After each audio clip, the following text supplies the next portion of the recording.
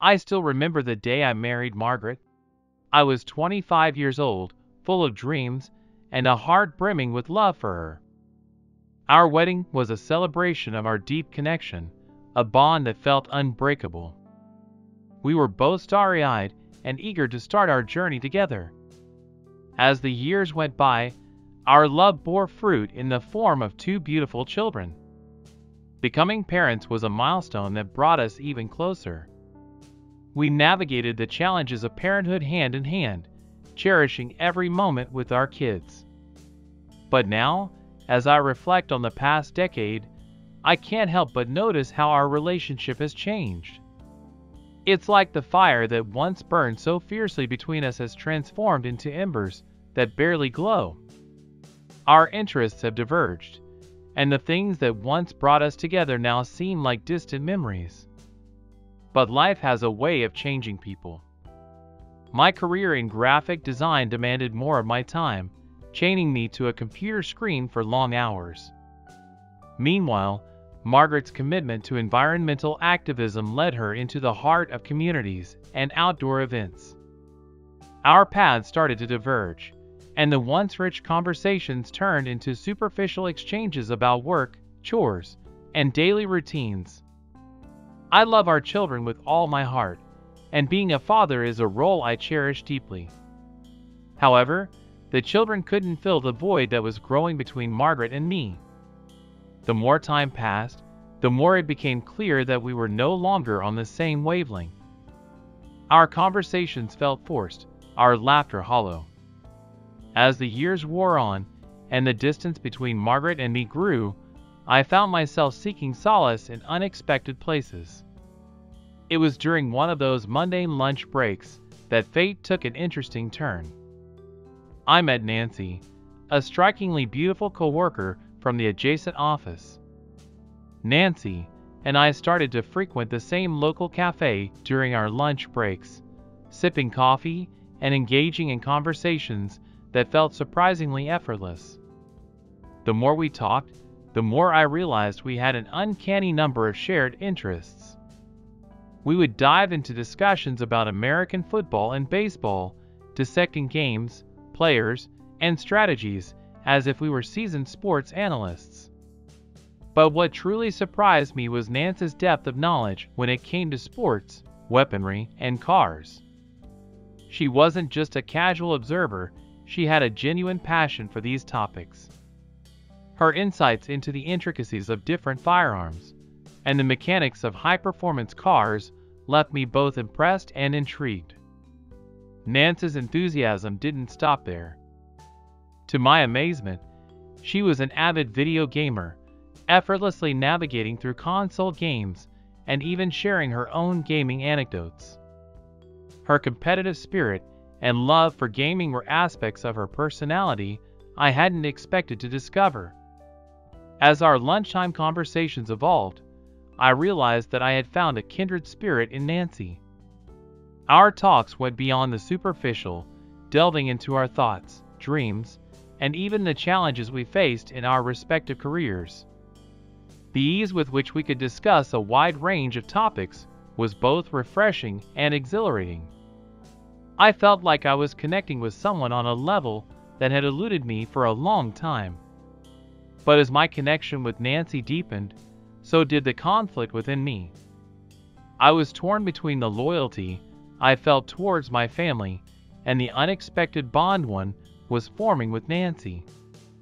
I found myself grappling with guilt and confusion, wondering if this newfound friendship was a betrayal of the commitment I had made to Margaret years ago.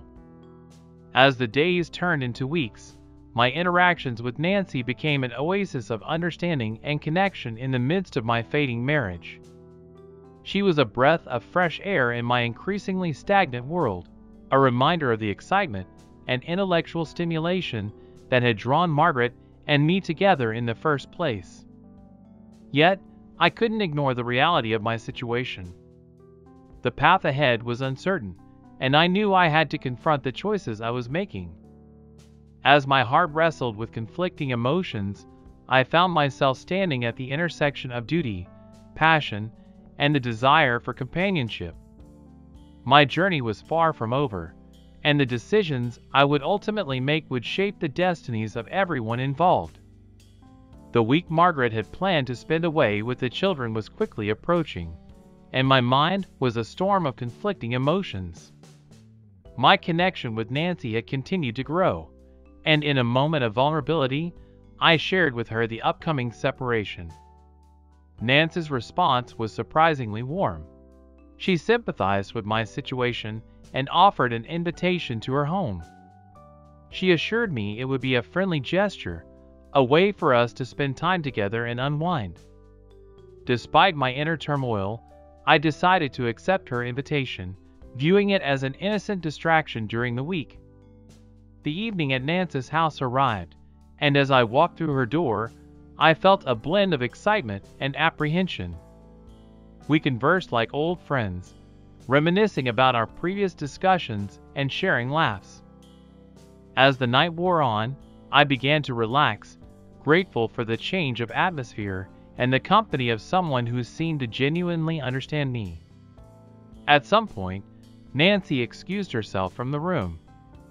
When she returned, she was dressed in a provocative red robe that left me momentarily stunned. She took my hand and led me into her dimly lit bedroom, a mix of desire and uncertainty swirling within me. The air was heavy with anticipation. My heart raced as Nancy's presence and the seductive ambience of the room surrounded me. As the light faded, the room was plunged into darkness, with only the gentle moonlight filtering through the curtains. Conflicting emotions raged within me, caught between my loyalty to Margaret and the allure of the present moment. In the dimly lit room, Nancy's closeness seemed to intensify every feeling, every suppressed desire. Nancy, who was in full control of the situation. She was malleable, very soft. I just had to do as she said. In the dark, I could only see her silhouette. After a stormy night, we went to sleep. The morning sun gently crept through the curtains, casting a soft glow across the room. I blinked my eyes open, my mind slowly emerging from the haze of sleep. As the fog lifted, my thoughts began to focus on the events of the previous night. The memories played in my mind like scattered puzzle pieces, each fragment revealing a piece of a complex picture. I turned to the side, my heart pounding as my gaze settled on the slumbering figure next to me. The reality of the situation hit me like a sudden jolt. Nancy was not the person I had believed her to be. It was as if a veil had been lifted, and the truth had been unveiled before my eyes. My heart raced, panic coursing through my veins. I felt a mix of shock, confusion, and a sense of betrayal. My mind struggled to process the revelation, and my thoughts spiraled into a chaotic whirlwind. How had I not seen the signs? How had I allowed myself to be so blind? Nancy was a man. Fear took hold of me, and an overwhelming urge to escape washed over me. I quietly slipped out of the bed, careful not to wake Nancy. My hand shook as I gathered my scattered clothes, my mind racing with a flurry of emotions. With my belongings in hand, I made my way to the front door, my footsteps quick and urgent.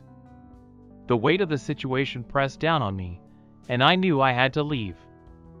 As the door clicked shut behind me, the cool morning air hit my face, grounding me in reality. I stood on the doorstep, taking deep breaths as I attempted to regain my composure. The truth I had uncovered was a startling revelation, one that had shattered the illusion I had constructed. The conflicting feelings of disbelief, anger, and a gnawing sense of vulnerability swirled within me. Regret and shame joined the mix of emotions as I grappled with my actions and choices. I had allowed myself to be drawn into a situation without fully understanding the truth. The weight of my actions and their implications hung heavily over me. For 3 days, I found myself locked in isolation, my thoughts and emotions a tumultuous sea. I stayed home, staring blankly at the walls, the weight of recent events pressing heavily upon me. The revelations had left me feeling adrift, disconnected from the world around me. Then came the call from Nancy, a lifeline in the darkness. She asked me to listen, to hear her out. Reluctantly, I agreed, my heart still heavy with conflicting emotions. As we talked, a sense of clarity began to emerge. I realized that despite the shocking truth, Nancy was still the person I had connected with on a deep level. Our conversations resumed, growing more frequent. Gradually, I came to understand just how much I missed her presence in my life. We met again, and in that meeting, we made a decision. We chose to explore the possibility of building something new together. The path forward was not without its challenges. I knew I couldn't deceive my wife any longer.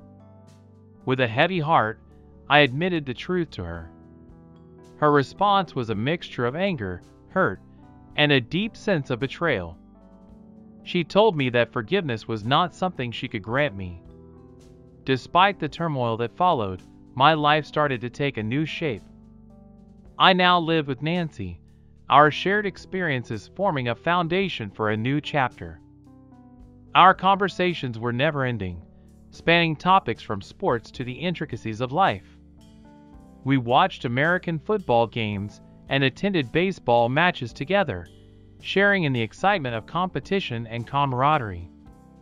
In the evenings, when boredom set in, we turned to video games, indulging in a shared love for gaming.